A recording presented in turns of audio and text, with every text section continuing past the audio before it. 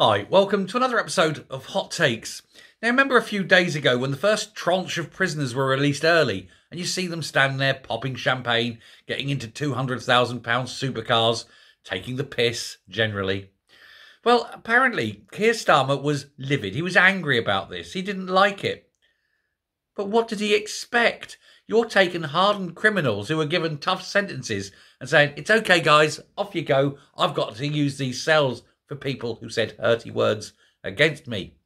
Like a good little Marxist. Crime is okay, but dissent will not be tolerated. And there he is, he's moaning about it. And of course it'll happen again in a few weeks when another 5,000 hardened criminals are released to make way for dissidents. Dearie me, he really doesn't understand how people in this country feel about him, does it? He is a robot. He's just so awkward. And he walks with this grin. He's got this rictus grin of death. All right. It's like he's either shat his pants or had a heart attack.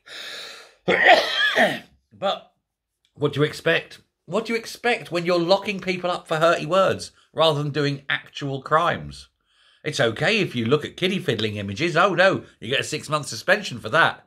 Say something hurty about Keir Starmer, 2.5 years. Goes to show you the level that this man is at. So even if he doesn't like it, tough shit. I really don't care what he likes or doesn't like. I don't like him. But unfortunately, I don't have the power to lock him up for being a insert word here. Thanks a lot. Bye.